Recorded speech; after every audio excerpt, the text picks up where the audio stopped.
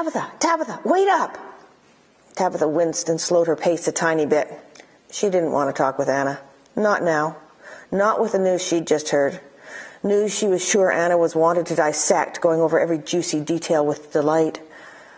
Like most small towns, everyone knew everyone.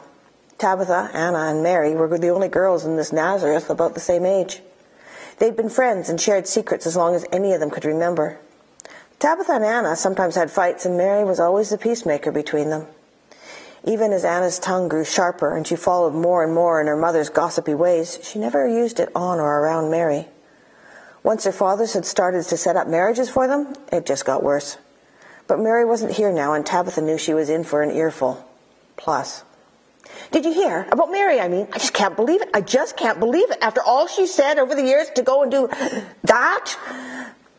Anna, have you talked with Mary yourself? Of course not. What would I say? She and Joseph are only betrothed, and yet, well, you can see. Anna, you know how hard it is. You and Nathan, me and Josiah. This year-long wait before marriage is tough. You know of others who've had an early baby, don't you? Like your own sister? Anna reddened a little. But have you heard what she's saying about it? That it isn't Joseph's. That an angel came and talked with her and told her she was going to have a baby without a man. I don't remember Mary ever telling a lie before. And to start with a whopper like this one? Tabitha sighed. She really didn't want to talk with Anna about it. But who else was there? Her mother just shushed her if she started to say anything, and her other siblings were too young. Anna at least had an older sister that she could talk with, but that wasn't always the best thing for Anna either, she reflected. Well, I've talked with her, said Tabitha, and she's really convinced of her story. It's so confusing. I don't think Mary's lying. She really believes it. But she should know better. Her story just can't be true. Well, Joseph knows the truth, or else why would he still be marrying her? And real quick like, too. If the baby wasn't his, he'd get rid of Mary really fast. He was thinking about it. I know he came and talked with my father a little while ago. They've been friends a long time, even with the age difference. I wasn't supposed to hear, but as I walked by the room, I heard the word divorce. They both looked really serious. And then the next thing I heard was that the wedding was moved up. And then I found out, you know. So he must have changed his mind for some reason. Anyway, I'm happy for Mary and Joseph. They're both really nice people. Good people. Nobody's had a bad word to say about either of them until this. So I'm still going to be friends with them anyway, no matter what people say. I don't know. I mean, yeah, they're fun and good, and yeah, Mary stuck up for me when I say the wrong thing and hurt people. Don't look so surprised. I know my tongue runs at both ends and says things it shouldn't. And I know Mary smoothed over lots of things for me, but this is just so out of character for her. And to not be ashamed of it, that's even stranger. She always feels really badly whenever she does anything wrong, even a little thing. And yet she's walking around with that glow that my mother always talks about, not hiding anything. It's really weird. I know. She's so convinced that she was visited by an angel and told that she'd give birth to a child conceived by God. I'm scared for her, Anna. What if she's really crazy? I can't think of any other explanation. Yet everything else, she's just fine. I don't know what else to think. I mean, it can't be true, can it? Tabitha, wait up! 12 years and 5 children hadn't slowed Anna's tongue or dulled her curiosity or her drive to know and discuss anything and everything going around Nazareth. Tabitha had quit expecting her to change, and though she was careful about what she said around Anna, they were still friends. Besides, all their children, hers and Tabitha's and Mary's, ran together in a pack. If it wasn't for Jesus being the oldest and setting a good example, Tabitha didn't know how they'd keep the kids under control, especially her Joel and Anna's Thomas. What little monkeys they were, especially when they got together. She put down her water jar and waited for Anna to catch up. I don't have a long time to talk, Anna. With Mary and Joseph and their children gone, I've left my Judith in charge of the younger ones, and I don't dare leave them alone very long. I didn't realize how much I trusted Jesus to take care of them all till they were away for longer than I figured they would be. Anna didn't seem too worried about Tabitha's urgency. Haven't you heard? They just got back now, and I can't believe why they were late. It was Jesus. First time I've known him to do something wrong.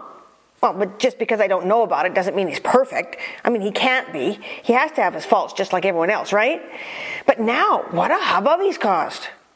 Jesus? He's the last one I would think would cause problems. I know. That's what makes it so much worse. And in the temple, too. The temple?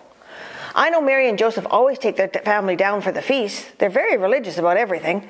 I always thought their kids would be very respectful there, especially Jesus. What happened? Well, you know how the group always leaves at one time?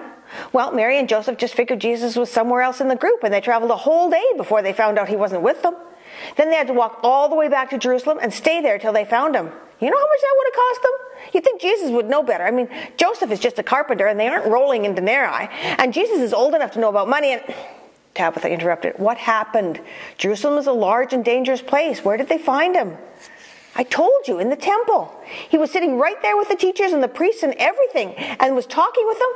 And they were listening to what he said, too. At least that's what Mary said. But you know how she is about Jesus and how special she thinks he is. But that isn't the worst part. The synagogue leaders are meeting about it now. The leaders? Are Mary and Joseph in trouble? Are they okay? No, well, maybe. At least Jesus is. Tabitha was getting frustrated. Just tell me what happened. What's the problem? Well, it was what Jesus said when they found him. Of course they asked him why he was still there and how they were supposed to find him in all Jerusalem. And you know what he said? No, I don't. That's what you're supposed to be telling me. Well, don't get all mad at me. I'm just telling you because I know you're Mary's friend and all. Tabitha took a deep breath. Okay, I'm sorry. But what did he say? He said, don't you know that I have to be in my Father's house? My Father? He called God his own Father. Tabitha's face drained of all color. Oh no, she whispered. This was blasphemy. To say my Father about God was the same as claiming to be his son. And that meant claiming to be the same as God. And blasphemy was punishable by death. Oh no. Anna said, well, I don't think they'd do anything really drastic. After all, he isn't of age yet. Probably just a really stern warning. And of course, Mary and Joseph will have to be told to teach their children better. But just think about it. After all these years, Jesus rebelling and doing something like that, I never would have thought it of him, of all people. Tabitha was very quiet. You know, I'm thinking back here. Remember what Mary said about Jesus before he was born? That he was conceived by God himself? And how good Jesus is? I can't recall him ever doing something bad. And yet all the other kids, and the adults too, really like him. And now this. He knows better than to say something that makes himself equal with God. Why would he do that? Do you think there's any chance that it might be true? Tabitha, please wait for me. The voice was tired and weak and a bit breathless. Tabitha stopped in her walk towards the market and walked back towards her friend. The past couple of decades had been very hard on the lively girl and the active woman that Anna had been. It was hard to see how slowly she walked, even with a stick to help her, and how weak she was. Tabitha came close and was going to give her a hug, but Anna warded her off with her hand. No, don't touch me. I know you have your grandson's coming of age ceremony next week, and it isn't worth your doing all the cleansing ceremonies just to give me a hug. I know you would if you could, and that's enough for me. Tabitha motioned to a wall on the side of the road. Let's sit down over here and have a chat. It's been a while since I've seen you out. I just haven't felt up to it. But I need to go to the market today. There's really nothing left in my house to eat, so I have to go. Don't Nathan or the children send you anything? Don't they still take care of you, despite your illness? Anna couldn't help the tears that quietly gathered in the corners of her eyes and ran down her pale cheeks. They used to. When this first started, when I lost our last baby, you know, Nathan did everything he could to try to help. We went to all kinds of doctors all over Galilee and down to Jerusalem. I never told anyone, but we even went to Gentiles who said they could help, but nothing stopped the bleeding. It was so hard on Nathan. He couldn't go to the synagogue or be involved in any of the discussions with the rabbis because our house was unclean, and you know how he loves that. At first he sent food and still took care of me as much as he could, but lately even that has stopped. I think he now believes that this was brought on by some sin I had done, or am still doing. I wish it was, because then I could quit it and repent and sacrifice to have it forgiven. But I've prayed and thought and done everything I can to be right before God, and nothing helps. Oh, Tabitha, I'm just so sick and tired of living. Tabitha sat quietly by as her friend wept in hopelessness. She could and would offer to do Anna's shopping for her in a few minutes, when Anna was quiet again. But that wasn't what Anna really needed. Anna needed to be whole. healed. And Tabitha couldn't do that for her. Tabitha wanted to suggest going to see Jesus, but every time she'd mentioned him before, Anna had got angry and left. So she sat quietly. Then Anna said, "You know, Tabitha, I've even thought about going to see Jesus." "That surprises you, doesn't it? I know you. You want to tell me to go see him, but you're afraid of how I will react. Again. But you know, as I've sat in my house so sick with nothing ahead of me to hope for, I've been thinking, Jesus always was different, even as a little boy. He had love for everyone, even sharp-tongued old Anna. I didn't like what I saw in me when I was around him, and I felt that he saw the same things in me that I did. But I never felt that he condemned me for them, but that he thought I could be better. I knew I couldn't, so I began to avoid him as much as I could. I'd cross the street rather than meet him, and I never went down the road the carpenter shop was on. But when he left home and went teaching, the stories about him healing people kept coming back. I didn't want them to be true. What would it mean if they are true? Tabitha, do you think he might really be God as well as man?" "I don't know, Anna. In some ways, it all fits, right from the first time Mary told me she was pregnant. But in other ways, it seems so impossible. How and why?" "I don't know either, but you know, I think I'm finally desperate enough to find out. I heard he was at Capernaum. I know it's a long walk, and I don't know if I can do it now as sick as I am, but I'm going to give it a try. If what they say is true, if I see Jesus really heal people with my own eyes, then I'll know he can heal me too. It's my only hope, Tabitha. I'm going to go. Oh, how I want it to be true." "Tabitha, Tabitha, wait for me." The happy, healthy voice of Anna rang out as Tabitha wearily left her house to do her morning errands. Tabitha didn't stop. It was so wrong that Anna should be happy today. She'd been like this ever since Jesus had healed her. Tabitha had been so happy for her then. Happy that Anna had been healed just by touching Jesus' cloak. And even more happy that Jesus had turned in love and talked with her, letting her know that she hadn't stolen her healing or made him unclean by her touch, but that he was happy to make her well again. Anna had believed in Jesus, had believed that Jesus was God. And now this. Everything was wrong. Everything had fallen apart. Didn't Anna know that they crucified Jesus? That he was dead? That everything they thought and hoped and come to believe over the last 30 plus years was wrong? And Anna was happy? No, Tabitha was not going to stop and listen to that voice calling her to wait anymore. She didn't want to hear any more gossip. No, she had to be fair. Anna didn't gossip anymore, not since she'd been healed. But all she talked about was Jesus, and Tabitha didn't want to hear about Jesus right now either. It hurt too much. She ignored the summons and she walked faster. "Tabitha, you made me run to catch you. Tabitha, you're still sad. Haven't you heard?" "Heard what? That the Romans killed Jesus because our priest turned him over to them? That almost the whole city of Jerusalem called out to have him crucified? That it just about killed my good friend Mary to watch her son die? Yeah, I heard all that.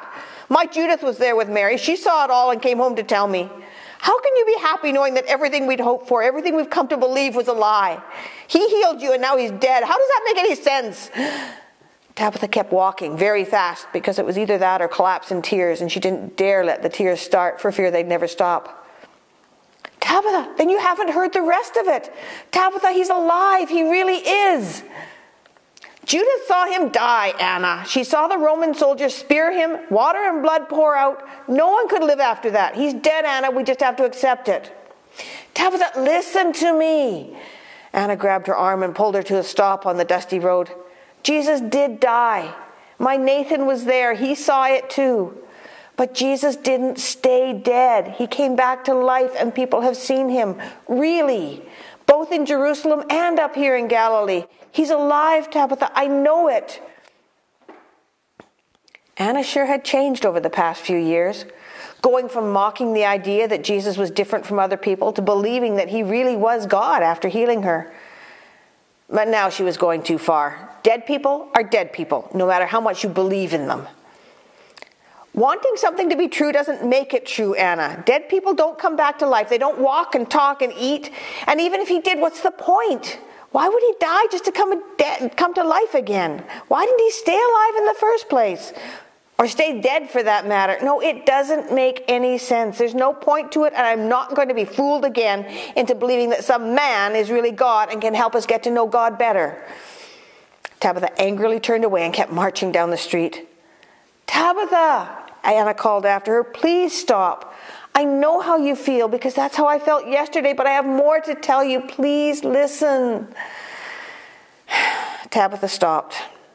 It wasn't Anna's fault that Jesus was dead, so why was she taking her own hurt out and anger out on her friend? She turned slowly around. Okay, I'm sorry I spoke harshly to you, Anna, but it still doesn't make any sense. Why don't we sit down here while you explain more?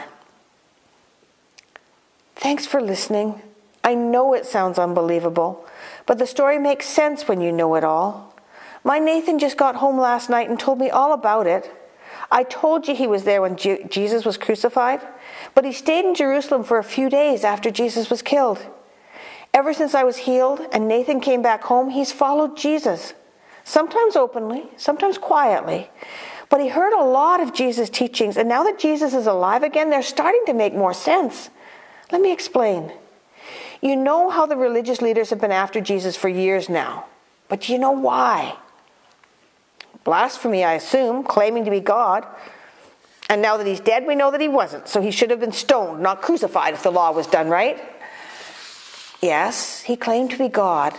But how? In many ways. One of the ways was that he said he could forgive sins. Think about that, Tabitha.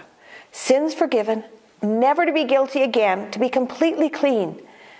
That's what I felt when Jesus told me that my faith had healed me. It wasn't just my body that was healed, but my soul. For the first time in my life, I felt really clean inside, that I could meet God himself and worship him purely and not be condemned to Sheol right away. I know inside me that he did forgive my sins, and only God can do that, so I know Jesus is God. So then why did he die? It doesn't make sense. But it does. Don't you see the significance of when he died? It was the day before Passover, when we remember how God saved our nation by having the angel of death pass over all the houses that had obeyed his instructions. The houses that had killed a lamb and put the blood on the doorposts of the house. The lamb was sacrificed. It was innocent, but it died so the people didn't. Don't you see? It was all a picture so we could understand what's happening now. Jesus died so we don't have to. He was the perfect sacrifice for us. If he hadn't died, we'd have to pay for our own sin. He really was perfect. No sin at all. Think back. Can you ever remember Jesus doing anything wrong? Anything at all? She paused for a minute. Me neither. So he really could be the perfect sacrifice for us. But if he stayed dead, how would we know who he really was? And if he stayed dead, he would have lied because he told his disciples many times that he'd be killed and then rise again. But they didn't get it. Only after he was killed did they remember that even then they didn't dare to believe it. Even when some of them saw Jesus, others wouldn't believe it till they saw him themselves. Even my Nathan saw him. There was a crowd about 500 people and they all saw Jesus. He really is alive. If he wasn't really God, he'd have to have stayed dead. But he didn't. He walks and he talks and he even eats according to the disciples. So he really is alive. And if he really is alive, that means he really is God. And if he really is God, then that means he can really forgive sins, Tabitha said slowly. Anna nodded. Yes, we can have our sins forgiven and stand clean before God Almighty. Jesus asks us to commit our lives to following him and obeying what he says. But since he's God, that's just what's due him anyway. Because of his death and resurrection, we can be right with God and know that we're going to heaven. Isn't that amazing? Tabitha sat quietly, thinking about what she'd just heard. Anna, there's too much here to digest all at once. I need to think about it. I don't know if I can believe something that's so unbelievable. That Jesus, my friend Mary's son, is really Lord of the universe. That someone I babysat and asked to babysit my own children needs to be worshipped and obeyed just like God does. There's so much to consider. I need some time. Time to figure out a few things.